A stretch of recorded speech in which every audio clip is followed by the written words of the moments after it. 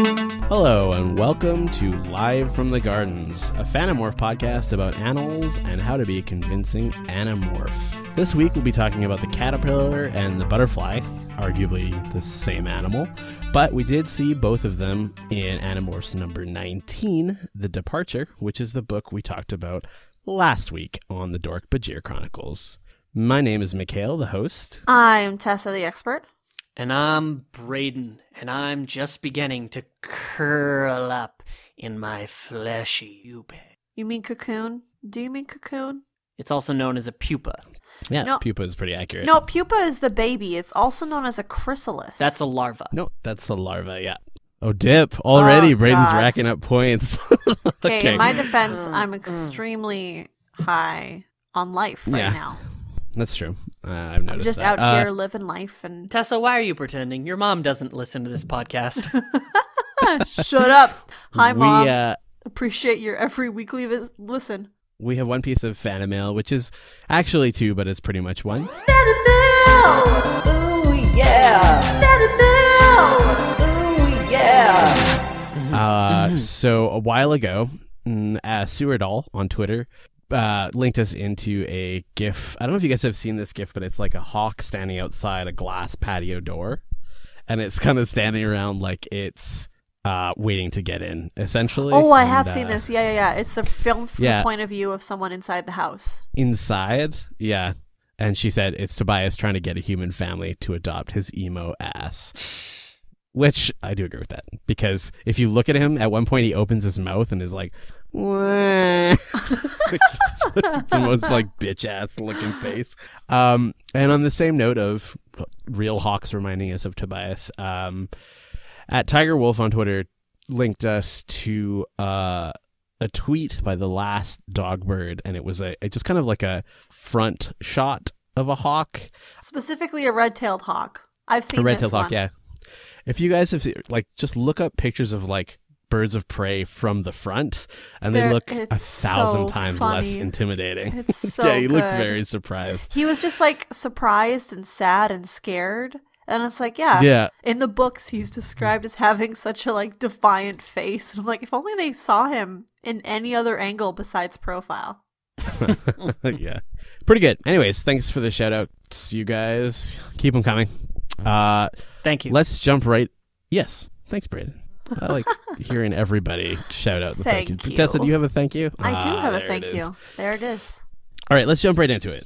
Okay, let's do this. Let's do it. Caterpillar. Fun fact, if you just Google the word caterpillar, 90% of the results are Caterpillar, like the tractor company. Really? Or like heavy vehicle. I Yeah. was thinking like caterpillar in slang for something else, like a caterpillar sweater, or like a style of knitting or cake or something. Yeah. Such a disgusting level of search engine optimization.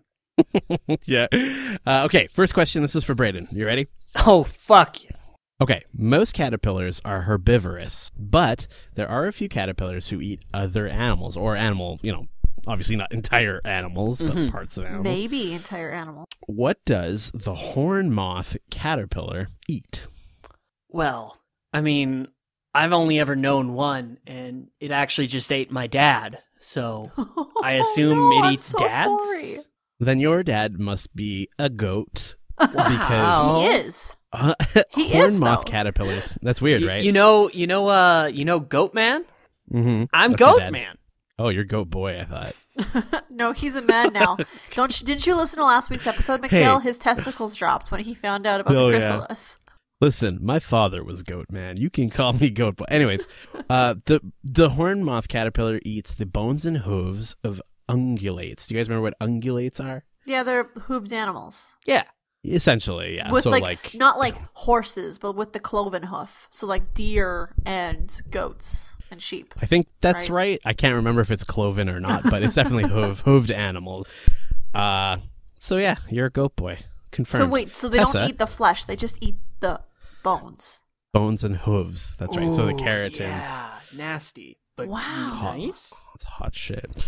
So Tessa, the Arctic woolly bear moth can live in extreme cold, down to minus 70 Celsius, which I will tell you right now what that is in Fahrenheit. That's like some bullshit in Fahrenheit. God damn. I would die in minus 70. Which is minus 94 degrees Fahrenheit. Oh my God. What is the main tactic that they use to survive these temperatures? They crawl right inside a polar bear's asshole. Oh, shit. Did you do your research? I thought you weren't, like... No, dude, I just know a lot about caterpillars. Google fingers. Google fingers. Braden is starting like a side YouTube channel just called Google Fingers. Google fingers. Okay, so they use something called diapause. Do you guys remember what diapause is? No. Did we learn okay, about that- diapause? Yeah, we totally did I learn have about some diapause. stories about diapause, but Well, those are diaphragms. oh, Yeah, no, sorry. yeah.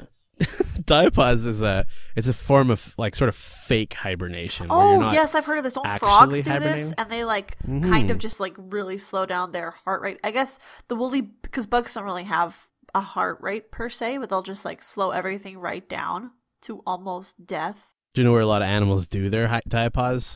In hibernaculums.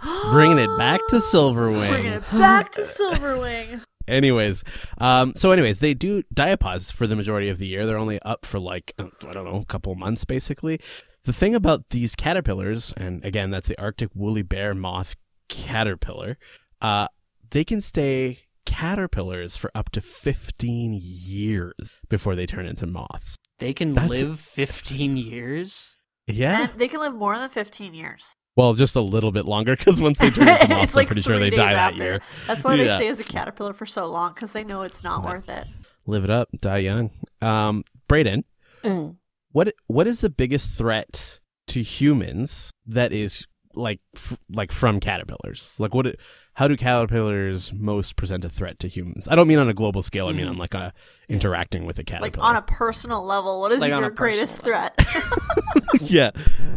Emotional tactics. Yeah. So, I mean, your average caterpillar is just an unapologetic sex pervert. And it's actually rather depressing. They are, John Wayne Gacy was a caterpillar, a closet caterpillar. And every single caterpillar, kidnaps and then murders young men and women just like John Wayne Gacy did. Wow. Murder. That's your murder. answer? Okay, Caterpillars murder okay. people. That is quite a threat. I think you know that that's 100% true. It's Yes. Making a Murderer season 2. It was a caterpillar. It's society's fault, really. Okay. Though the truth is, caterpillars have their biggest threat comes from the hair. So I'm sure a lot of you out there have It's just seen caterpillars. really irritating. Like, have you ever had a roommate? Tell It's so me about trendy. it, right? It's all stuck in the drain.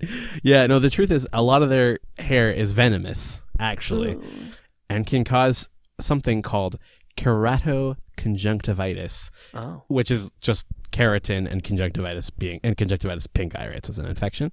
But I did read in the Wikipedia article that there are recorded fatalities from coming into contact with caterpillars.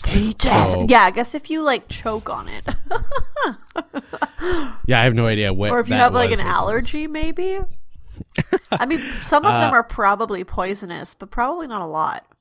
They're venomous, Tessa. Holy shit. Yeah, I mean, like some of them are also poisonous in the sense that they will bite you and you will die, Mikhail. Nope, poisonous means Mikhail. if you eat them, you die. Well, that's what I meant. We went over this. Anyways, the walnut sphinx moth caterpillar has a very unique way of defending against predators. Tessa, what is that defense mechanism? It quick evolves into Kakuna without needing any prior leveling, and then just uses Harden 7 times in a row.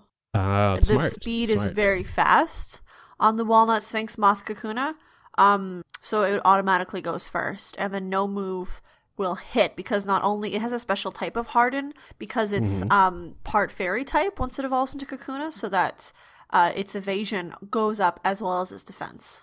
I wish I knew more about Pokemon so that I could shut you down so hard about your fairy classifications and stuff. The real answer is that when they're aggravated, touched, whatever, they actually make like a whistling noise. Well, it's described as a whistling noise, but it's kind of like somebody puckering up for a giant smooch where it's like kind of. And this is supposed to make people not want to go near it? That's right. Yeah, it's supposed to scare off birds and stuff like that. Caterpillars don't know anything.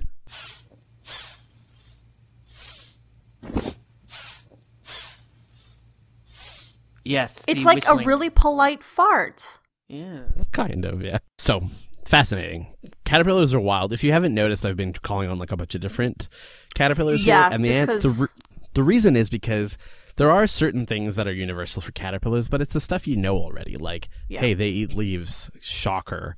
Or they make cocoons, which, by the way, they don't. They make chrysalids. Moth caterpillars make cocoons. Moths are the ones That was the answer to a later question. Shit. Anyways, the last question goes to, this will be Brayden again. So there's one species of caterpillar that is generally considered to be the only truly domesticated insect on the entire planet. Which species is that, and why is it considered this? Well, let me tell you about the cuckapillar. It's Jesus a big Christ. old bitch, and it has no spine, and it probably voted third party. And it doesn't want a MAGA. And and Pulling it all together. Thinks climate change is real. And I don't know. I like a MAGA is like a verb. Yeah. I don't know that many more talking points that like people would call a cuckapillar would say. So yeah, the joke ended when I said cuckapillar. I think, Cuckapillar is the pretty joke was good. over at that point. I do like the sound of that word. No, the real answer is the Bombyx mori, commonly known as the silkworm, which turns into the silk moth. Oh, yeah, that makes sense. It's almost entirely, I would say it is pretty much entirely dependent on humans on a global scale to survive. I had a hard time finding like where silkworms exist in the wild. But the reasoning, obviously, is that like we want that dank silk. So we just domesticated the shit out of them. Yeah. And they're like totally white because they don't need camouflage anymore because it's basically been bred out of them. Also, I'm pretty sure I read somewhere that the moths like can't breed because of like just genetic deficiencies. So humans like hold them up against each other. Oh, no. Something like that. I can't. It's not the exact man, detail. we're just but- their sex pillows. Did you know that the whole reason like China had the monopoly on silk until like one or two guys smuggled 5 little silkworms out of China along the path that is now known as the Silk Road. The Silk Road. Yep. I did That's not actually know history that. for you.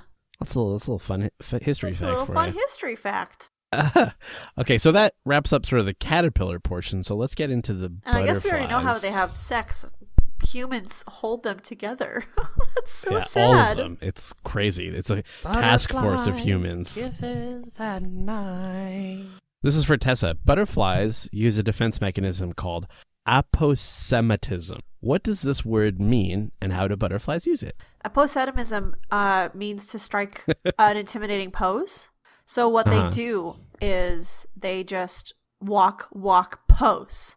And that pose makes them look for a split second like a much larger predator. It's like they cast a very short major image just for a second. Or like how Shay did with the sound pictures in Silverwing. Very large predator nice will fear, callback. like a bird will come down and they go walk, pose. And then suddenly, oh no, there's no butterfly. It's just a fucking bear. And when they pose, you just hear Madonna in the background like, strike a pose. It's Vogue. No Let your takers on the body Madonna move to reference. the music, I mean- move to the music. Too easy. Too easy, Brayden. Madonna isn't relevant. You're pretty true. That's pretty true. So aposematism, which I'm sure I'm pronouncing wrong, is actually warning coloration. So when you see butterflies, like you don't see it too obviously in North America, as far as I know anyways, but you definitely see it around the world.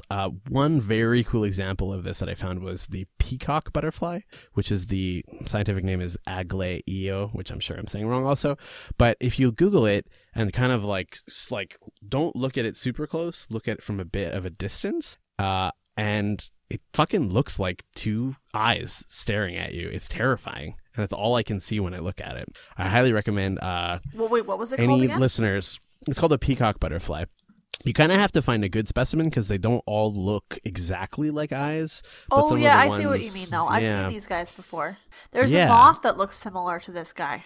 I'm sure There's some there is. pretty derpy eyes, but yeah. Yeah, you got to It find looks like like a ones, little and like cat. you really have to stand back. Honestly, it looks And like look a at it. cat that they would superimpose on the inside cover of a Metamorphs book. Yeah. True.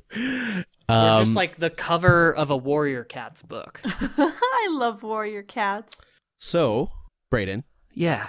what physical structure of the butterflies gives it the color? Well, of course, Mikhail, Mhm. the butterfly gets its colors from God. What attention. God personally visits every butterfly, and she paints them by Oh hand. my god, look at that. Fucking she. Dropping the she. Good job. This is a very Nice. progressive podcast. The real answer, because let's face it, God is never the real answer. Whoa. Controversial. You coming for me, Mikhail? You coming for me for this?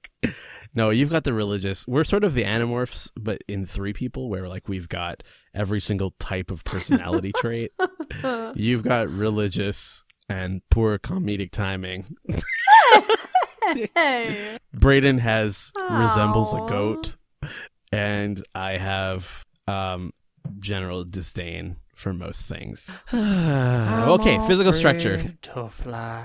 Skippy-rappa-doo-ba-doo. Okay, the wings of a butterfly are covered with tiny scales Yep. that get their color from melanins, so which is just like the thing that gives humans their skin color, uric acid, which is P acid essentially, and what they call microstructures on the scales. I'm which looking actually at God reflect right light. now. I'm looking Mhm. at God right now, and she is very embarrassed by you. She would be blushing if she was white. Yeah. I mean, like, Oh, nice. I just got that. Good job. Okay. we're the most progressive podcast on the web. We are officially the most progressive podcast on the web now, with 2 because no other podcast has the guts to say that They don't have the God courage themselves to stand up and is talk a to non-white woman. I mean, I'm sure another podcast. that Not said another that. Animorphs podcast. Oh, true. Maybe That's that's true. We're the maybe only that's the Animorphs corner. podcast That's with got a 2 really men weird religious and a bent. woman. We're the only Animorph podcast with 2 men, a woman, who release every Monday, who are called the Dork-Bajir Chronicles, who have ever talked about this. First, hashtag first. Hashtag first. Can But you have you hand me guys- some okay. water? I'm dying of thirst. Fuck off. That's too good. That's very good. So have you guys ever like touched a butterfly's wings before? I have No, as a because you're kid, just not because. supposed to, because it makes them unable to fly, because they got those scales. Right, but I mean they're dead already when I've touched them because I've killed them. No, I'm just kidding. They got stuck on like the grill of your car and shit. Yeah. Anyways, if you brush their wing, it's like a powder that comes off, kind of. Well, that's the little scale. That's There pretty you dope. go. And what's left behind is just like transparent almost on the wing. I mean. Anyways, this is very dead airish. So, Tessa, what is visually different between the pupa of a butterfly versus the pupa of a... I know this one, actually. At least I Yeah, think weird. I do. The pupa of a moth, a cocoon, looks more like a wasp nest almost. Like it looks more gray and like flaky and hard, whereas the chrysalis looks more like you can kind of see butterfly wings in it. Like it looks flat Yeah. and I don't know. It's a more weird oblong shape, whereas the like rounder. That's my best guess. So, you're not totally wrong, actually. That was very close. So, butterfly, and this is just more like a nomenclature thing, but like butterfly chrysalids are not covered in a cocoon. Does that make That's sense? the thing, So, yeah. Whereas a the moth... is covered in a cocoon and then it like transforms inside of it, right? Right. So they're both in chrysalids, if I'm understanding this right. And people listening, correct me if I'm wrong, but I believe both moths and butterflies are inside chrysalids. It's just that butterflies don't cover themselves with silk. which is what a cocoon is. Yeah. Right? When I was growing up, I saw a lot of these cocoons, and I didn't realize, I thought they were butterflies, but I didn't realize till I grew up that they were actually, well, let's be fair, I didn't realize until I researched this live from the gardens that those were all moths and not butterflies at all. Wow. Also, as a kid, and I don't know if this is a weird like judgment call, but like I always thought moths were worse than butterflies, just generally speaking. Is that a shared thing? I think I kind of had the same feeling. I know I liked the look of moths. I was a bigger fan I didn't of have it moths. for very long because I liked the look of moths because they had the fuzzy antenna, which I liked better. Also, shout out to Moths on Twitter. Right? Yeah. He's friend of the show. He's a whole Shout box out. Moths of are these far guys. better built than butterflies. Moths are, then they're Yeah. better, like they're better at tweeting, they're better at writing, they're very good. Yeah, totally. And fuck butterflies. So, Brayden, some butterfly species will migrate during the colder months. Yeah. Which species has the longest migration pattern? Well, this is actually the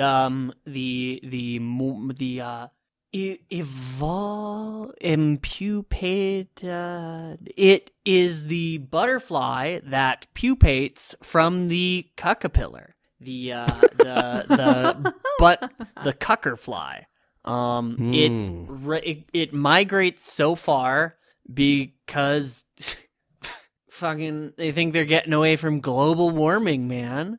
And then they go somewhere else and they realize the weather hasn't changed because global warming doesn't exist, but they're so entrenched in their ways that they need to fly north again. It's literally a never-ending migration pattern. And also, they want to take my guns. I was thinking buttercucks might actually be better. Oh my Cuckerflies god, is stop not better, but both of this. buttercucks is funny. Stop Buttercucks. both of this. I'm That's so actually- out of it. The real answer is the monarch butterfly, because the monarch butterfly will travel from Canada all the way to Mexico, because I saw that in a documentary. Yeah. So actually, just to get back on topic here, when a ring of buttercucks flies in Oh a my circle, God. it's just called a buttercuck ring. Anyways, the real answer is actually not the monarch butterfly, although it is definitely the most popular answer to that question. No, But I was recently they found wrong. out that there was a butterfly called the British Painted Lady, which is a very fucking fancy name, and I love it. Yeah. They actually travel from tropical Africa to the Arctic Circle. Oh my god, what? Which is 9,000 miles round trip, or that's about 14,500 kilometers. And it lasts roughly 6 generations of butterfly. Because obviously they can't live that Wow. long, so they have to stop and whatever. Anyways, take that, monarch butterflies. Okay, Yeah, fuck those guys. crazy story that I know. There's a troop of monarch butterflies that flies across, I think, Lake Superior, one of the Great Lakes, and they'll just fly straight, and then they'll bank hard west for a couple of miles, and then keep flying straight south. And it bothered scientists for a really long time. They didn't know why they were doing this until they looked back in history. There used to be a mountain right in the middle of that lake, so the butterflies just have this this biological memory of flying around the mountain in the middle of the lake. Wow, where'd you hear that? I read it on the internet. Interesting. Did you know that you've already told us that story like 3 times? No, I told that story! Oh, sorry. No, you didn't. No, you didn't. This is the first time it's come up. That's fresh information. first All right, one. Tessa. Yes. I'm Butterflies. I'm fucking I know you are. seething right now. What a buttercuck. Butterflies have a good sense of taste, but their mouths, aka mandibles, are underdeveloped or absent even in certain species. So how do they taste stuff? They taste it with their antenna and their feet and their great big flapping clitoris. Nice. I like how you tried to turn it into a joke at the end. No, Sort it's of. not a joke. It's true. The whole the whole bottom body part is just all clitoris. I have no quirky response to that. The truth is, you're right. It is their feet and their antennas. I don't know if their antennas have taste receptors, but their feet definitely do. And they actually have palps. I don't know if you guys remember our conversation about palps. Palps Yes. are like fake Oh. arms, essentially, that Yes. extend out the front around the mouth parts. I remember this with the spiders. Yeah, palps. Palps are dope. Palps are like the scary thing. Remember in Lord of the Rings when Shelob was attacking Frodo? Yep. The giant spider? Of Yeah. course, everyone And, like, remembers. I think it's Sam fights her off at one point, and he's got one hand on her nasty face, and then she's got her palps, and they're like, and trying to like shove his face into her mouth. Oh fuck! It gives me nightmares. Fuck that. Anyways, I mean, it wouldn't be an Animorphs podcast if we didn't reference Lord of the Rings at least once. that is true. Shout out Shelob. So we're on to butterfly mating, actually, which we Nice. talked about a little bit already, but let's just go through it step by step. So there's aerial courtship. So I'm sure a lot of people have been like camping or just in general have been outside during, I want to say it's late summer. They've seen butterflies kind of flying in pairs, essentially. And a lot of that is courtship. So they're actually they're flying around each other, dropping there's a lot of pheromones involved and stuff like that. They just call it aerial courtship. I'm sure there's a lot more complicated stuff involved, but at the same time, there's so many species of butterflies and moths that it's kind of like, is it worth like dissecting every single one? I don't know.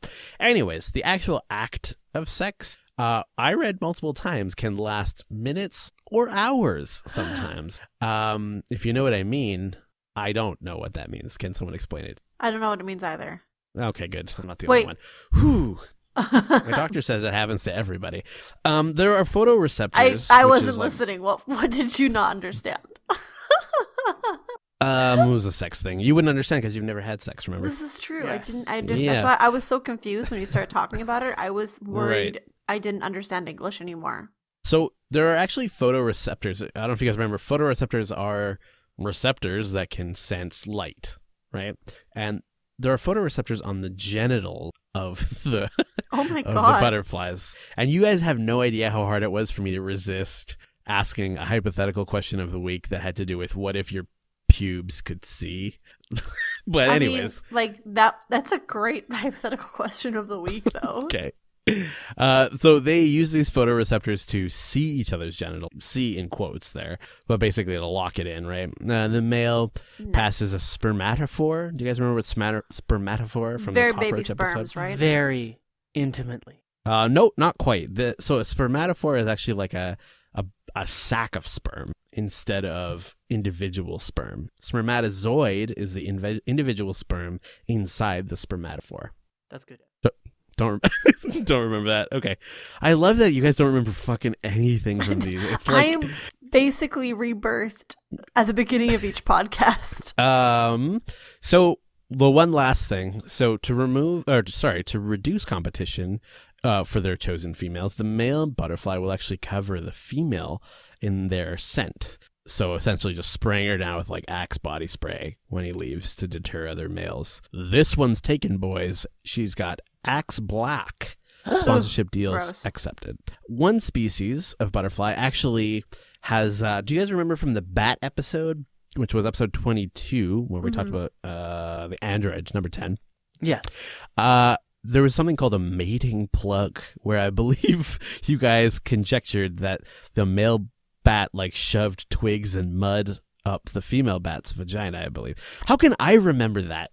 And like I didn't even say it and I remember it. Anyways, so they leave behind genital plug essentially to make it so that other males can't insert the old wahoo. Wow. Or is the Nice. girl part the wahoo? I can't remember. I think the girl part's the wahoo. Okay. Wow, energy's so low today. Fuck you guys. I love caterpillars. Shout out to anyone else who loves caterpillars. I love it. Nice. Authentic. All right. Time for hypothetical question of the week.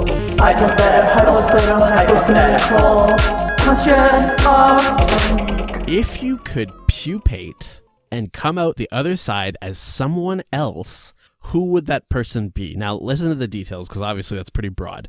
You don't have to keep your gender or sexuality, so you choose that. You can be the exact same, like basically a clone of someone else. Okay.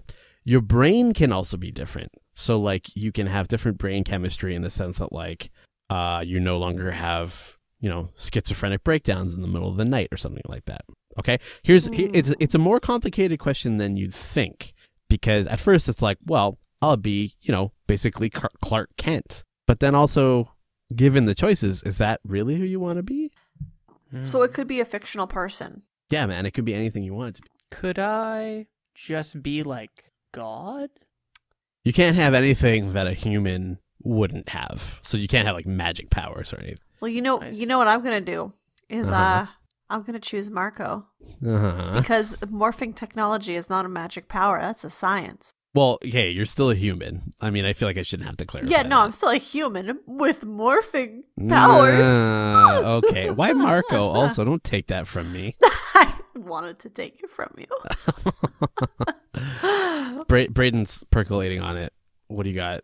I think I don't it's know too what I would many be choices. because, like, I like being me, but if I could be me, but with more money, but like, I can't. pupating wouldn't cause that for. No, You know what? it would really only be physical difference. I'm just gonna like front load my brain to just have pretty much everything I need to 1, know how to make a business, and 2, code, and then just make myself at least marginally handsome and marginally like charismatic, and that's all I'd need to do. And then I just start up, like, make just like a really big idea startup, and then yeah.